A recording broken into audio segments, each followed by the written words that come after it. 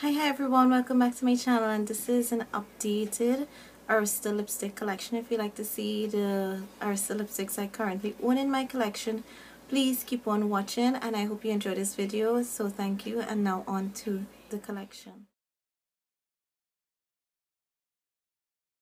Alright, so when I did my last Arista collection, I did not own a lot of Arista lipsticks, nor did I rate them really high, as in to say, okay, I'm gonna just go out there and buy a whole bunch.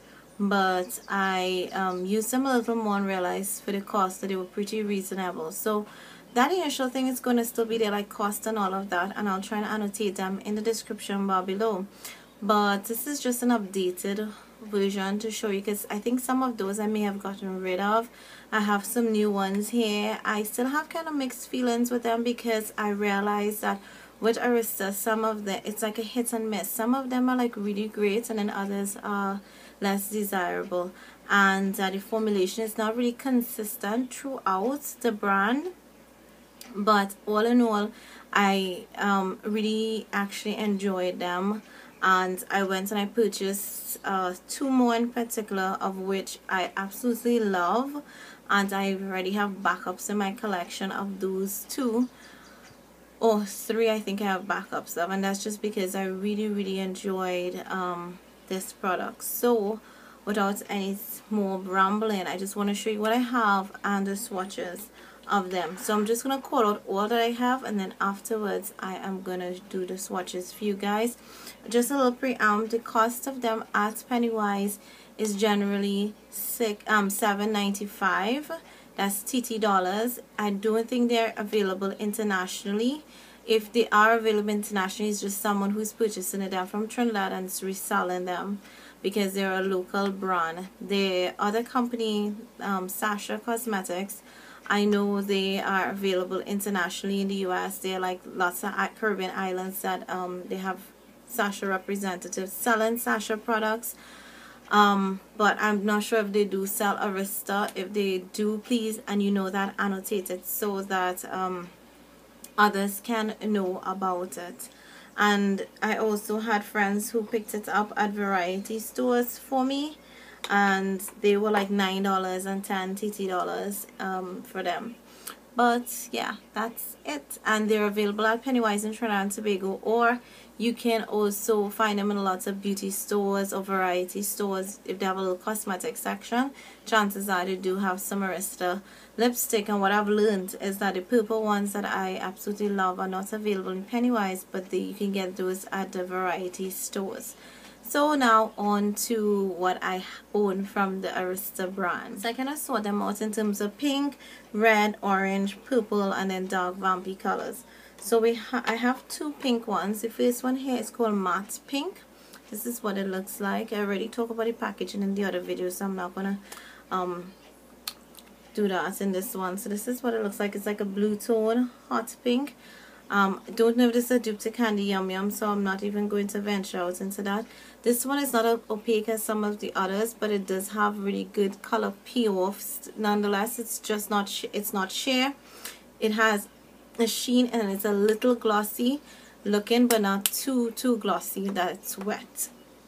Second one that I own, sorry, it's called Charmed, and I've had this a while, and it's one of my favorite actually from the Arista brand. It is like super pigmented, very similar to Hot Pink. Hot Pink is has more of like a blue tone fuchsia to it, whereas this is more like really a pink color. That's a fuchsia pink. So these are the two that I own for pink. The two purple kind of colors that I own, one is Matte Sensation. You know, I absolutely love this. This is like iridescent, and you can see how much I've used this, right? It's kind of iridescent, kind of fuchsia purple with that's a little darker purple. I'm seeing like a burgundy peeping through it, and I really love this. This stains your lip. Has a thicker formulation, hence why I think it stains your lips. That's what it looks like a fuchsia. See, it's a little just more purple, mauvey kind of color than the Charmed. But all in all, I really like it, and it stains your lip. I like to put it on even if I know I have to eat and all that stuff, just because eventually I know if once I eat and all of that, it will stain my lips, so that I will still have a lip color. My I think my all-time favorite lipstick from Arista has to definitely be Raspberry Punch. So it looks like it's that purple lipstick. Absolutely love, love, love this. Between this and Matte Sensation and Charm, I kill these. So this is like a lavender purple, gorgeous, gorgeous color. Really, really love this. I have a backup of this. A friend actually got me a backup of this, so you can see the difference in it. It is like a blue tone purple. It's not too vampy. It's just, I'm always rocking this. If you see me and I have on purple lips, chances really are that it is Raspberry Punch. Alright, so now on to the orange colors, kind of red. So I have two that look a bit orange-ish. This is called Matte Sunkissed. This is what it looks like. It's like an orange kind of color. And this actually has a sheen to it, even though it's a matte color. But it is sort of orange. I find it's more like a red tone orange, but it still do get the orange color through it more than you do get red. And the next one I have here is called Matte Sunset. So this one was Matte Sunkissed, and this one is Matte Sunset, and it's what I'm wearing. No lip liners or anything of that sort. So this is what it looks like. And even though these colors say matte, I have on no lip gloss or anything. Can you see how much sheen and like looks very moisturizing? Yeah. So even though it's a matte color, you get all of that with it. So this is what it looks like. I'll just swatch it. I know I have it on my lips, so I'll swatch it. And you'll see it next to Matte Sunkissed. So this is Matte Sunset and this is Matte Sunkissed. And you can see this more again is a more red. It's closer in terms of red. It's like an orange red, and this one is really like an orange. So next we have two other reds, and this one is called Mars Red, and I know this was one of those I said I didn't really like, so that I still have it. So this is because it's just so glossy, but this one is glossy too, and I'm trying it, so let's see how it goes. And someone recommended I use my lip block, so I have not used it honestly, the lip block as yet, but I will try it because a little secret, I'm just putting this one makeup on for this video, right? So yeah, if I have to go out, I'll definitely try the lip block with it. So this is what Mars Red looks like. It's like a really red color. I just find if it was a little drier, that I would have preferred it. What I plan to do though is that I've learned, like when I depot these and I put them, like if I pass them through the flame like fire, melt them in a spoon and then pour them in a jar or whatever, they get a lot, the lipsticks get a lot drier. So for example, I had mixed matte pink because I didn't too like the first one I got with the formula, mixed it with a blue pigment, and I got a purple lipstick, but the formula was actually really good. I love that formula. It's like perfect. It's not too dry, not too moisturizing, and it stains your lips. I think I'm gonna actually depot this and put this in a jar and see if it's a little drier, because I do like the red formulation. And then the last red I have here is Matte Scarlet. I don't know why they call these things matte, because obviously you can see they're not matte. And this one is not pigmented really at all for a red lipstick. It kind of gives you a washer color. This is like about 6. So this is like a yellow toned or orange toned kind of red, and this one is like a blue tone red. So I do prefer Mars Red as against to Scarlet. Right, so we have the 4 reds. We have this one is called Sunkissed, Matte Sunkissed, Matte Sunset, Mars Red, and Scarlet, Matte Scarlet. So that's the 4. Alright, so the last set of colors are actually dark colors. I do want to say vampy colors, but they are darker colors. 2 darker colors that I own. The first one is called Tantric, which is not really a darker color. It's like it has like an iridescent duochrome color to it, so it's like a purple, dark purple kind of mauvey. There we go with this packaging. But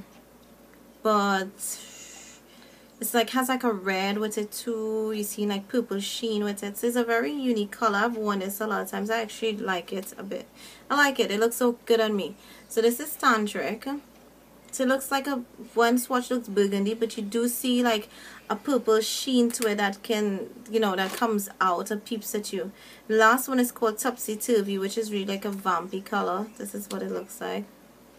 I don't know why I picked this up. I think I picked this up when I picked up one of the Rowan ones, the really dark purple, wondering if these could be a possible dupe to that dark vampy MAC lipstick that everybody's going crazy over, and that Wet n Wild has a dupe to it, and you know, everybody's seeing it, going crazy.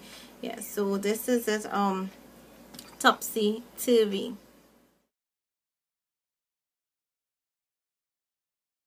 Alright, so I found the lipstick that I was talking about. It's MAC. Oh, something must fall, right? MAC's Rebel. So I'm not sure if Topsy Turvy. Oops, and I did. Yeah, Topsy Turvy, which is this one, or the one from Rowan. And I more or less have a video on the swatches of all the Rowan lipsticks I have, so I'll link it below for you guys to check it out. I'm not sure which one of them is a closer dupe to MAC's Rebel, or I think Wet n Wild is Sugar Plum Fairy.